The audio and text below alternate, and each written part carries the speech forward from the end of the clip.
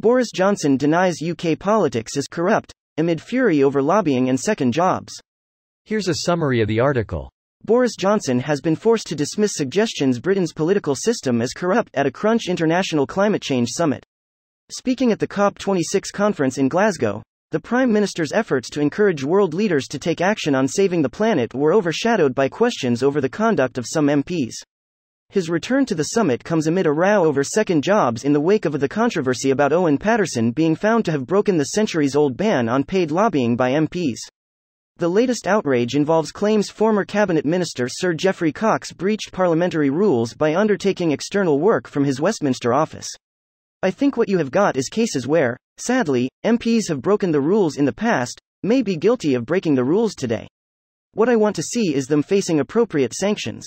Taking a tough line on sleaze, Johnson said MPs found to have broken conduct rules should be punished.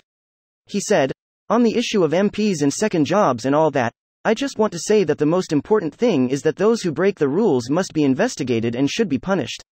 He said that while in the past MPs doing second jobs such as doctors, lawyers or soldiers had strengthened democracy, it was essential they put their constituents first if that was to continue.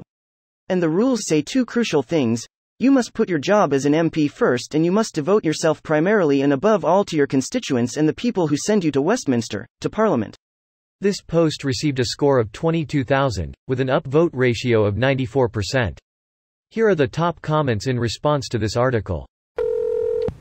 We've investigated ourselves and found that we aren't a bunch of corrupt wankers.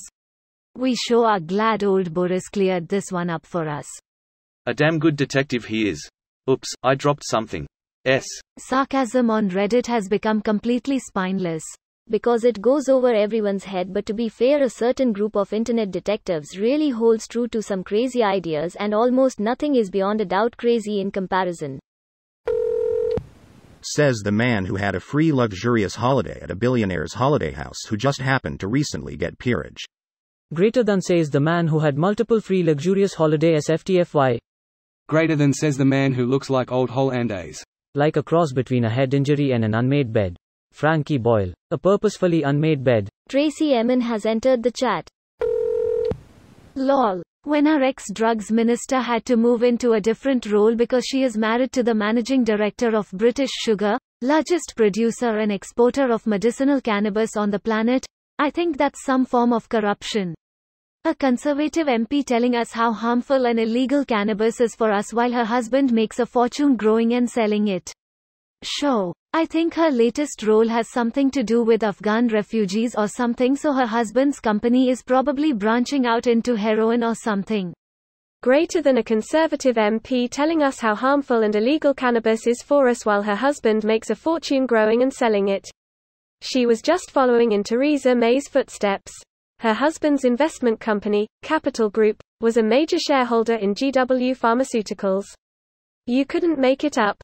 And G4S, who have more members than the armed forces and tons of lucrative government contracts. Greater than and tons of lucrative government contracts, most of which were no-bid contracts.